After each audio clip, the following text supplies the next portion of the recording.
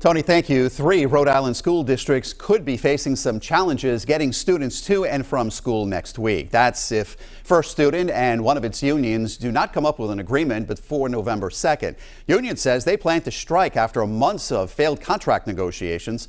12 News reporter Anita Buffoni joins us now live in studio with what both sides are saying tonight. Anita? Well, Mike, for the workers, it boils down to not enough hours and too little pay. First Student says they are now bringing in a federal mediator to help avoid a strike.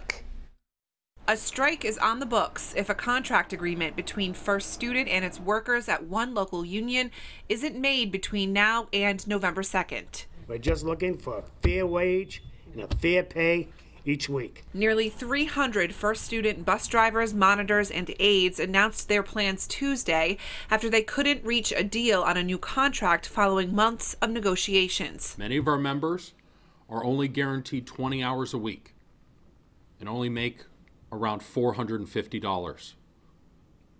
That is not enough to live.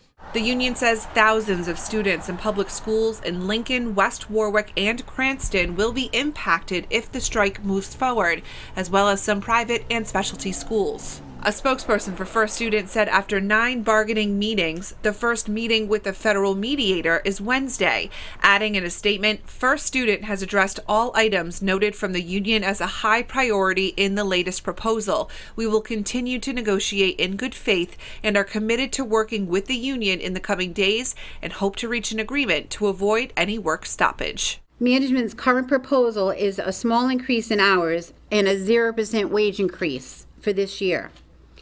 We will do whatever it takes to get a fair agreement for all workers. Now, Lincoln, West Warwick, and Cranston school districts tell me they are making contingency plans in the event the strike moves forward. I'm Anita Buffoni, 12 News. First tonight, hundreds of school bus drivers and monitors could be on the picket line a week from tomorrow. 12 News reporter Anita Buffoni tells us about the looming strike and which schools could be affected. Anita? Well, Shannon and Mike, Lincoln, Cranston, and West Warwick school districts, plus some private and specialty schools, could be impacted by the strike that is set to start on November 2nd if a contract deal between First Student and its workers isn't met. First Student bus drivers, monitors, and aides want more hours and wages. And unless that happens, a strike is planned for November 2nd. To us, they're not being fair. They need to step up. One local union that makes up 3 bus yards in Rhode Island announced their plans Tuesday after they say a contract deal hasn't been struck following months of negotiations. Thousands of students could be affected, including some with special needs. We're looking for 30 hours a week. We deserve 30 hours a week.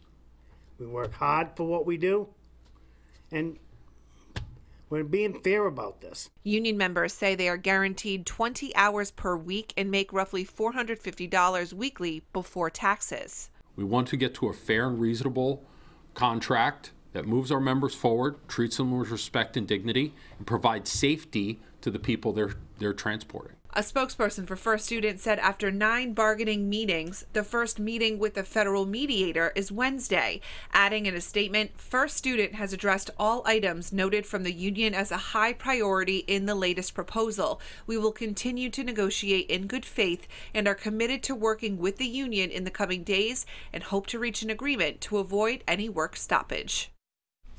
Now, Lincoln, West Warwick, and Cranston are working on contingency plans if the strike moves forward. The impact could be less in Cranston since that district uses its own fleet that's used to shuttle most of their students. I'm Anita Buffoni, 12 News.